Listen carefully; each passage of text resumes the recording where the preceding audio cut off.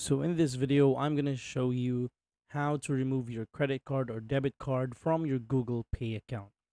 So basically, whatever device you use, it's going to look the same and it's going to be still the same tabs that you're going to click on. So basically in here, you can see that I've opened up my Google account through a desktop computer. Now, when you're in this homepage, you want to tap on payments and subscriptions. Then after that, you're gonna see this window right here. So it has payment methods, payment info, purchases, account storage, and all that stuff.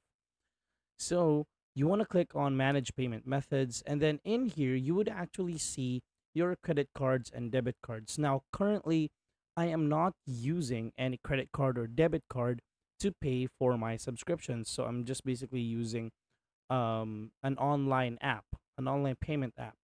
So if you would have a card, it would be showing around here or maybe here below. So in order to remove it, you just simply have to click on this remove button and then that's it. So that's how easy to remove your credit card or debit card on your Google Pay account so that you won't receive any unnecessary charges on your credit card or debit card. So I hope this video has helped you out. This is your homeboy Josh. Guys, please do not forget to subscribe to Basic Value. Your subscription helps this channel grow. I'm gonna see you on the next one. Peace out.